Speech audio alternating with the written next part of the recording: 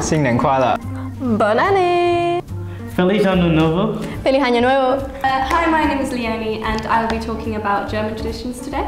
Hi, I'm Jean. I'm talking about Chinese traditions. New Year's traditions, by the way. Yeah, Chinese New Year is like the New Year is like getting ready for Chinese New Year. So when is Chinese New Year? How is that different to regular New Year's? So we follow the lunar calendar, basically the moon calendar. So it's not the Galilean calendar that we follow. I mean, that's what we follow now, some Galilean calendar.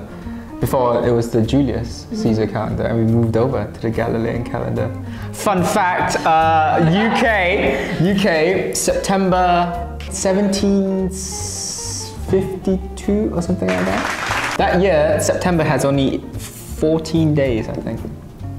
No, it goes from 2 to 14. Does it happen again? Are we gonna? No. It was because the king that time decreed that they want to switch to the Galilean calendar. Oh, I see. Okay, and so they killed some of September's days. They killed 11 days in September, and people were staunch to follow the old New Year, the Julius New Year, and therefore he decreed every April 1st be the Fool's Day. Because that was when they'd celebrate New Year's. Oh. And that's why it's called April Fool's Day. It's for people who celebrated the New Year's in the Julian. In the old calendar? Yes. Ah. That's why. That's actually, I've learned something. Anyways, so we followed 354, the lunar New Year calendar. Every year, Chinese New Year just shifts left and right. Last year was like what, February? Yeah. This year is like January. What's it gonna be? Is it gonna be, what's the year? Right, you have the rat, yeah. Basically, that's the affinity, and then we would see how much luck you have in the year. So if it's your year, you have extreme good luck, and then the rest of the years is like, you know, varied between the years. If, for example, if it's a snake year, I have extremely bad luck. Oh. Because snake and then rat just don't. They don't. Yeah. For Chinese New Year, what do you do then? Is there like a tradition that you specifically follow? There is, okay, so in Chinese New Year, well, I'll just speak specifically from in the Malaysia side, because I come from Malaysia. We sleep and get the house ready for the next day for a lot of visiting.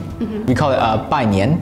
Basically, it's almost like visiting the New Year in kind of thing. So it's like visiting your relatives. And then you would visit, but somehow you also find time to visit others. So you gotta really time it right so that you don't leave when people are coming in and you can't see them for like another year. Okay. Which is kind of a bit of a tricky thing. Food-wise, lots of food. Lo hei, or in Mandarin Chinese called yu sheng. There are 12 steps to lo hei. It starts from imagine a massive dish, okay? There are 12 pots of ingredients all around. And then as you add one ingredient, you would say like a chant, a 4 Mandarin Chinese syllable chant that's supposed to mean something. But I know you add the first item and be like 恭喜发财, and that is literally means 恭喜. So it's like congratulations, and 发财 is means to like have bountiful fortune. Okay. So today we're going to try this German tradition called Bleigießen, which literally translates to lead pouring, I guess. But we actually don't have the lead one specifically, we have wax, because I think in like 2017 it was banned because it's toxic. Oh, okay. It's true though. So you get to kind of decide between a bunch of little characters. So there's there's a little clock that says 12:15 for some reason. A crown, a mushroom, a really crude bottle of Zekt, sparkling wine, a heart with the anchor on it, and a bag of money. I'm going to go with the crown because I'm a queen. And you have to do this, so you have to melt it above a candle. So we only have tea lights, so we're going to use tea lights. I think I'm going to go with the bag of money. I really could do some money in general. In Germany, you do this usually after midnight. At least that's how my family did it. It could be different. As far as I'm aware, you do it normally So after. these are really tiny lights. You can barely see them. That's hot. Okay, so basically you put it in your little spoon and you melt it. And then once it's completely melted, you chuck it into cold water, and then whatever shape it creates will be your prediction for the next year, and we have all the meanings on it. Okay, wait, I'm coming. You ready? Wait. Okay, we're ready. 3, 2, 1.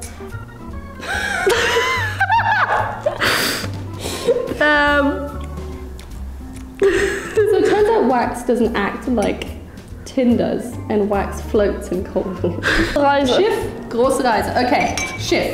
So I've decided mine looks like a boat. I feel like it's like curved bottom, it's got a sail, and also looks a little bit like a robot. But we're going with boat, which signifies a große Reise. Yeah, so a big journey. That's my new year, big journey. Can you just I mean, it could look like, you know, a lamp. The top thing of a lamp, just like a bell. like a lampshade. Like a lampshade. I move a difficult year. I'm not getting the good one. Yeah, it's like a very... Bis später. 再见. Bis nächstes Mal.